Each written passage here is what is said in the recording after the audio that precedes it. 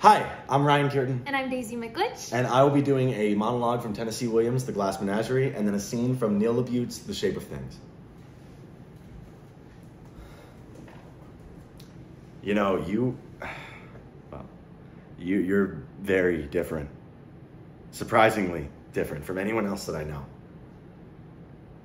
Do you mind me saying that? Look, I mean it in a nice way. You make me feel sort of... like, I don't know how to put it.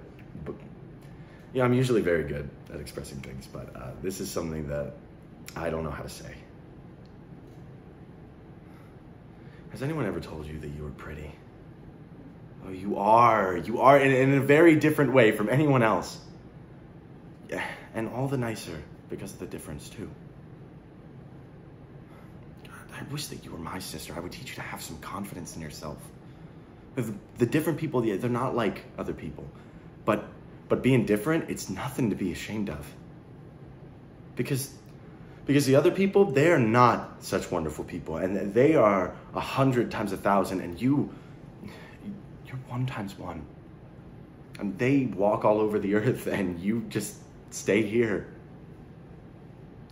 They are common as weeds, and you're blue roses.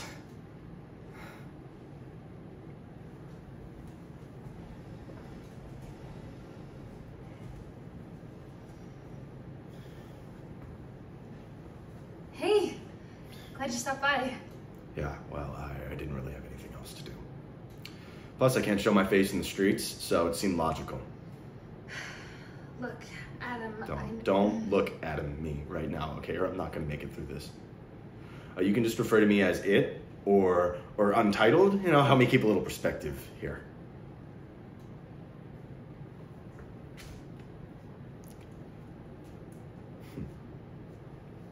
Just gonna shoot some pieces of data, all the shit, isn't it? Doesn't matter, you can do what you want. You're finished. You're finished, wow. You know, most people just say, hey, sorry, can't marry you. And they do it in private. Yeah, okay, that might have been a bit too far. Evelyn, you are so beyond far at this point. You're in danger of hitting Uranus. I mean the planet. See? You're still funny. Just stop. All right, I was never funny. Or good looking, or clever. I was nothing until you started dicking around with me. All right, I admit it. Look, now I was nothing. No thing. But you know what? I was absolutely fine with that. Listen, I know that my work relied on me not telling you what was going on. Here in a small town, we just call it lying. Yes, I did lie to you, yes. Yeah, just a little.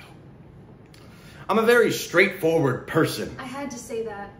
Sorry. You're sorry.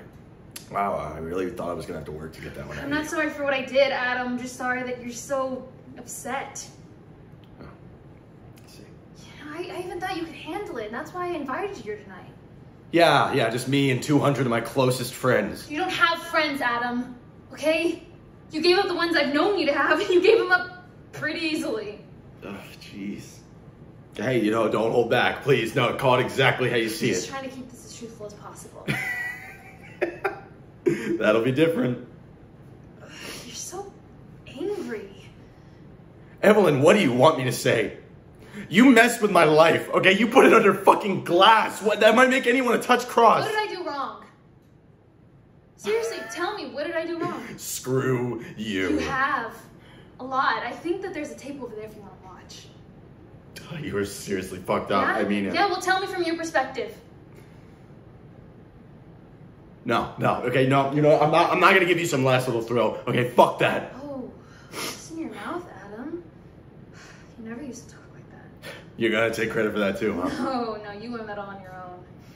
You guys always have potty mouths. I think it makes them cuter. Yeah, well, you tell me how cute you think this one is. Fuck you, you heartless cunt.